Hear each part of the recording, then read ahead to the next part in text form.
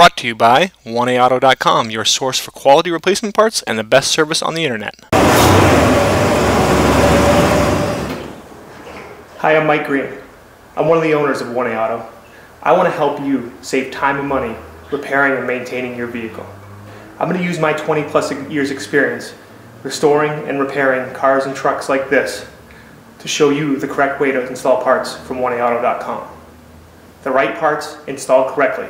That's going to save you time and money. Thank you and enjoy the video. We're going to replace the master cylinder on this 1960 Pontiac Bonneville. Tools you'll need are 9/16 socket and ratchet and extension, a 7/16 wrench, or possibly a pair of vice grips if your lines are corroded.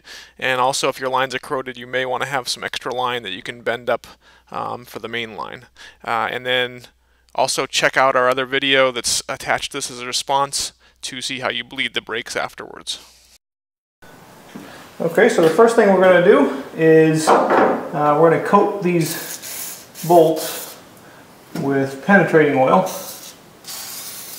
and this fitting here, and that's probably going to be your toughest hurdle right there, is getting that apart. And yes, in case you're wondering, that big air cleaner does mean that this is a tri-power car. Okay, so I let my penetrating oil soak.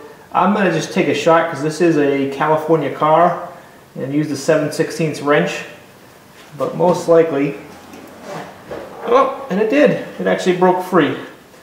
It broke free, but what generally we find is the best on these is take a set of vice grips and clamp them on there, and that'll go.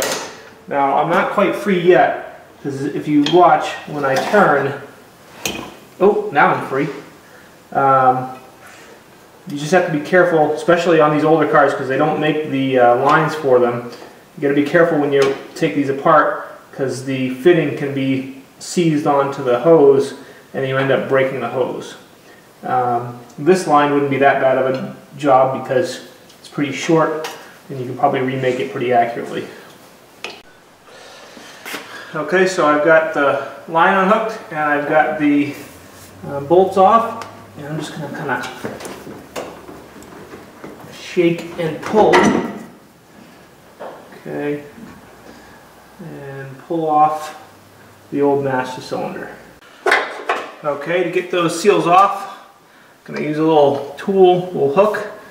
I'm just going to pull out this plunger, stick it right in there and underneath, pull them up and out,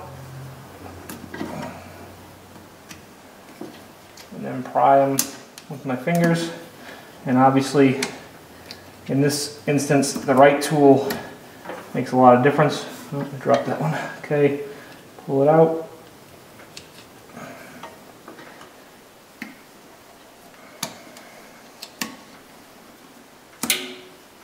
Okay, and there's the old ones. Just use a rag real quick. Clean up this a little bit. Okay, the new ones, they go on with the solid side facing the cockpit of the car. Put it right on. You can pretty much just kind of do it with your fingers. Okay.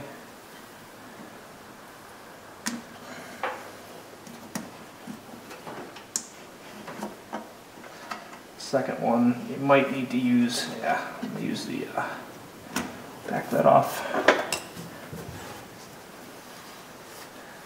Use the hook here. And in. Okay, so there we go. Our new seals are in. Okay, so here's the rebuilt master cylinder from White Post Restorations. www.whitepost.com. It's not a part that 1A Auto sells, so we'll give credit where credit's due. And basically installs like the original. Just put it on really carefully. You don't want to just slam it on there and possibly scratch that sleeve or anything. Let's see here. I can actually feel it and hear it kind of giving pressure as I try and put it together, which is good.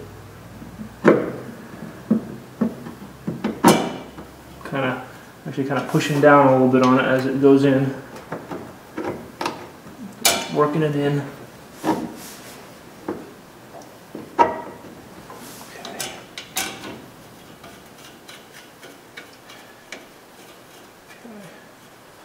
And what I'm going to do is I'm going to push it on, put a couple of these bolts on, and then I'm going to gently press the brake pedal and get the cylinder seated.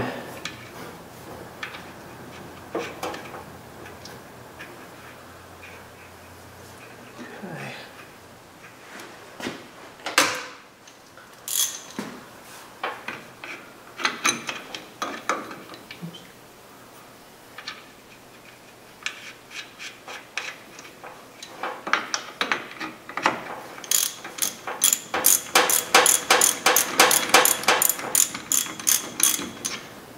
Okay, I'm just going to get in the car. I'm going to gently press the brake,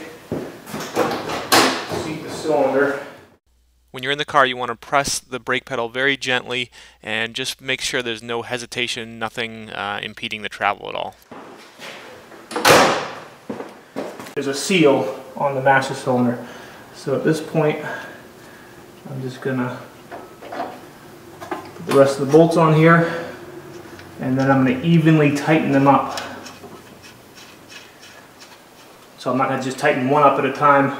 I'm going to go about 2 or 3 turns on each one so everything comes together nice and evenly here.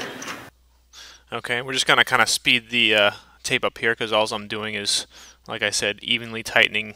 I'm just kind of switching back and forth between each nut just so the master cylinder presses into the brake booster nice and evenly, because there is a seal and we don't want to just tighten one up and pinch the seal or something like that. So I'm just alternating and tightening. So I don't mar the nice finish.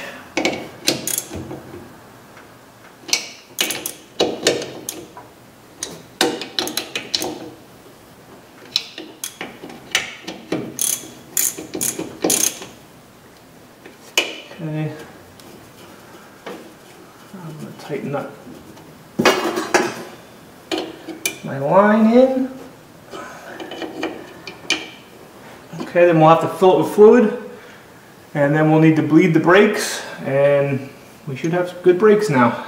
We knew it was the master cylinder because on this car we actually hit it briefly before the brakes stopped working. We had done all the wheel cylinders and the brakes over, so that the master cylinder went about 4 or 5 months after that. So that should put us back on the road. We hope this helps you out. Brought to you by www.oneauto.com, your source for quality replacement parts and the best service on the internet. Please feel free to call us toll-free 888-844-3393. We're the company that's here for you on the internet and in person.